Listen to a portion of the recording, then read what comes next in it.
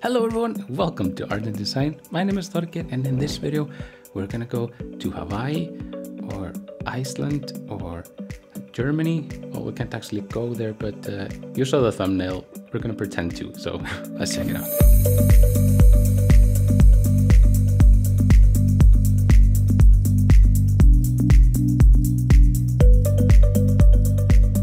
Alright, so the first step is to find an image of a place where you want to go. I picked, I think this is Hawaii, maybe. It's a beach, palm trees. We have black beaches and like almost no trees in Iceland, so this is heaven to me. Obviously I can't go there now, so I'm gonna make myself look like I am at this place. So in order to do that, I need a picture of myself, sorta looking like I'm enjoying myself at the beach. So to do that, I'm simply going to tap on this button right here, the lens icon, and I'm going to take a photo. Then I'm going to swap the camera like so, and then simply I'm going to take a picture of myself looking like I'm enjoying myself at the beach.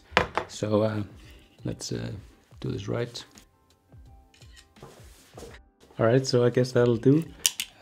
Let's put on the glasses again. Okay, so we have me in the picture right here, and there's one thing that I'm noticing is that this picture is very low resolution. So I'm not sure how accurately we're able to get the outlines, but let's make do with what we have. So let's start by cutting out the outlines. Now, Procreate has a few tools to do that. We have automatic selection tool and freehand in this version of Procreate. This might change in the future. I hope it does, because let me show you what happens when I use the automatic selection tool. And let's just pull it back a little bit. So we make a selection and then we drag it to the left while holding it down. And here we can see the selection boundaries. And we can, like right away, we can see it's starting to select parts of the hair, and we don't want that. So let's try to sort of manually add to this. And you can do this, you just tap and drag, tap and drag, tap and drag, tap and drag. Oh, too much, tap and drag. Sort of like that. These.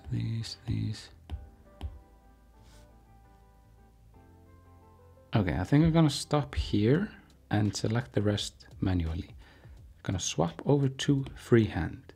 And now we're gonna continue with the selection process simply by adding to the selection. So I've added this to the selection. I'm just gonna go ahead and select this. And this is the beautiful thing about the selection tool in Procreate. You can just sort of go between selecting polygons like so and actually drawing it in like so. So this looks pretty clean here. Pretty clean, pretty clean. I might need to add this back. So right now I am selecting the outside boundaries. So now I've got a rough selection of the actual outer boundaries, the background. Just gonna select the outside like so. And now pretty much I've selected everything that is not me. And now we could do a few things. I could go in here and remove from selection, just toggle this button right here and actually start removing these strands of hair right here.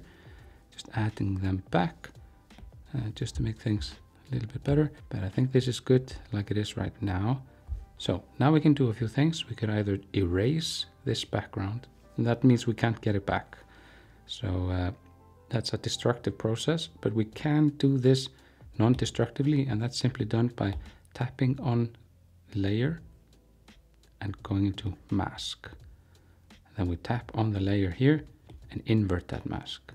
So this is a non-destructive way of masking out the background. So now we have all of the information still in this layer, but we can retrieve it whenever we want to. So if we want to get those strands of hair more detailed, we can simply go and tap on the mask right here. Make sure we have white selected. If you want to add to it, just select a nice brush. And we just paint in anything we want to add. So make this look a little bit more realistic. Yeah, this looks much better. All right, so that actually looks pretty good. Now I see a few things that might give it away. So we have some reflection in the sunglasses right here. We might want to take care of them. And yeah, the color of the skin and sort of the surrounding is not balanced enough. Like this doesn't look like it's from the same picture, although it is fairly close. But I do think we can get the color a little bit better. And also we have the shoulder to take care of here. It just cuts off. So let's do that first. So just tap on the image right here. I'm just gonna move it. We flip it. Looks like it makes more sense like this, I think. Okay, so I'm actually just gonna liquefy this down. So go to the liquefy, turn down the distortion, and I'm just gonna drag it down like so. Pretty good. Now, I might wanna take care of the reflection in the glasses.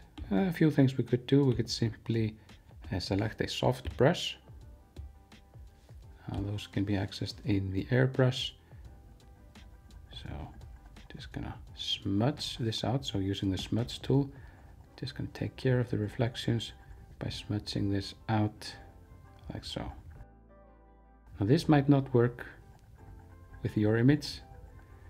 It can really depend on the image that you're working with. If you have black shades, this might be easier. If you have clear glasses, this might be a little bit more tricky. Okay, it's not perfect.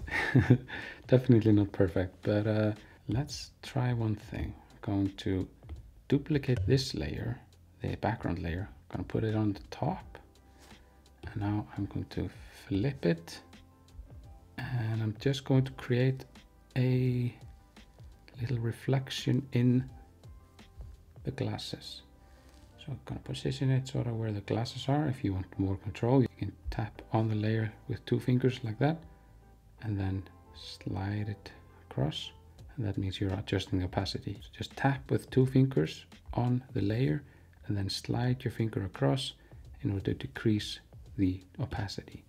So now we can see through it. And this looks pretty good. We have sort of the palm leaf in the shades there. So what I'm going to do is I'm going to create a mask on this layer right now. I'm going to invert this mask. So now I'm going to paint in with white on the mask. Just going to select Dr. Shading for this. I'm just going to start painting on the mask, and just like magic, we see the palm leaves starting to appear like reflections on the glass.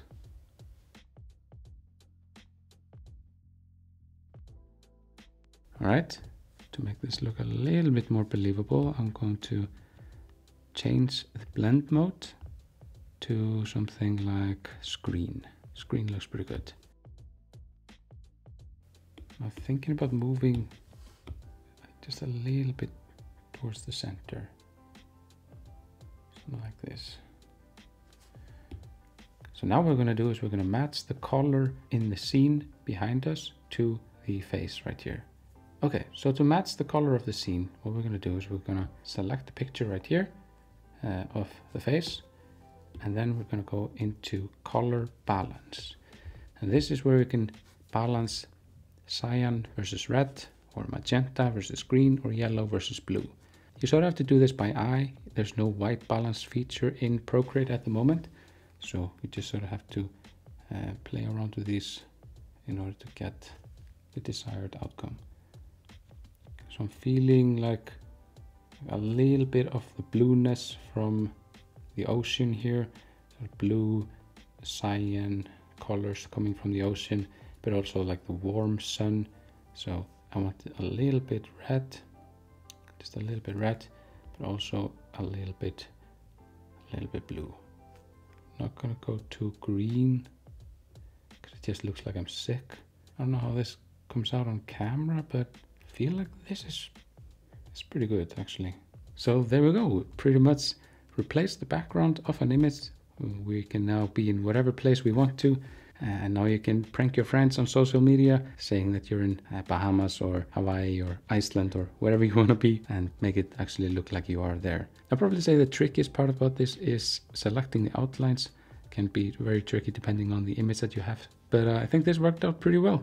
If you want to see more videos like this, and if you want to see anything specific, and do let me know some feedback in the comments down below. What would you like to see next? Subscribe to the channel if you haven't already. Like the video if you liked it. And don't forget to check out today's sponsor, which is Skillshare. Now, Skillshare is an online learning community that offers its members access to a huge list of classes for drawing, composition, illustration, and so much more. These lessons can help you stay inspired, express yourself, and introduce you to a community of millions. Lately, I've been working on my portrait drawing skills, so I started drawing a simple portrait every day while applying something new that I've learned. And on that note, I started following along to a class called Painting Light and Shadow, the Basics of Portraits and Characters by Gabrielle Bricky. Now, Gabrielle's class is helping me getting to grips with anatomy of the face and how light affects the geometry of the facial features. Now, Skillshare is curated specifically for learning, meaning that there are no ads and they're always launching new premium classes so you can stay focused and follow along with your creativity wherever it takes you. And it's less than $10 a month with an annual subscription, and the first 1,000 of my subscribers to click on the link in the description will get a 2-month free trial of the premium membership, so you can go and explore your creativity. So go ahead and check that out, and thank you for watching. Have a wonderful day, and I'll see you in the next one. Take care. Bye bye.